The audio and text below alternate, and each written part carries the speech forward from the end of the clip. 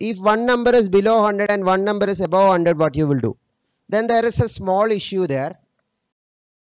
For example, 104 into 97. 104 into 97. Do the same steps.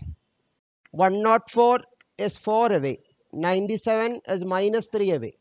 104 plus minus 3. 101. That much is okay. But now 4 into minus 3 is minus 12. There both were negative, that is why it became positive. In the other case, both were positive, that is why that was also positive. But one negative, one positive will give you a negative number. Na? You cannot write a negative number in between the digits. That is impossible. There you have to understand the mechanism, what is happening there. I told you why we are putting a comma. It is actually multiplying by 100 plus something. Yes or no? Plus the complement multiplication. So actually the steps is this plus this into 100. What is 100? 100 is the base we are taking. When the numbers are near to 100, we are using 100. When the numbers are near to 1000, you have to use into 1000. That's the only difference. So into 100 plus complement multiplication. Complement multiplication means what? 4 into minus 3, minus 12.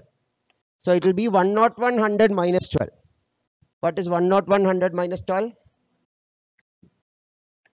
101 100 minus 12. That will be 100 100 12 complement. 12 complement is 88. So 10088 is the answer. You only have to subtract that 12. Are you understanding? So what about another example? If it is 109 into 95. 109 into 95. Try it please.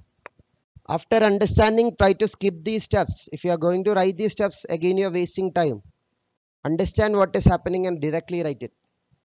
109 is 9 away. 95 is minus 5 away. So 109 plus minus 5. That is 104. Comma. Or comma, instead of that I am just writing into 100 plus what? Complement multiplication. 9 into minus 5 is plus minus 45. Na? Plus 9 into minus 5 will be minus 45. So 104 100 minus 45. 104 100 minus 45.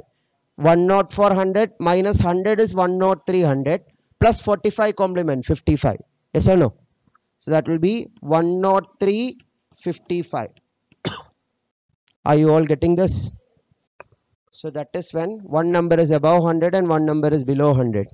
Now what if the numbers are near to 1000 instead of 100? If it is near to 1000.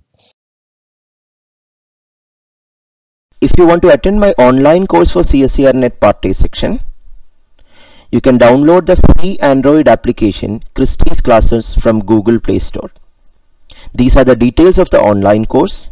If you have any queries on the online course, you can WhatsApp to this number. These are some free online resources I provide as part of my classes. There is a website christyvarghese.in. The official YouTube channel name is Christy's Classes. And there is a free WhatsApp discussion group. To join the free WhatsApp discussion group, you can WhatsApp to this number. And the official Facebook page is Christy's Classes. And there is a free Android application about which I just mentioned.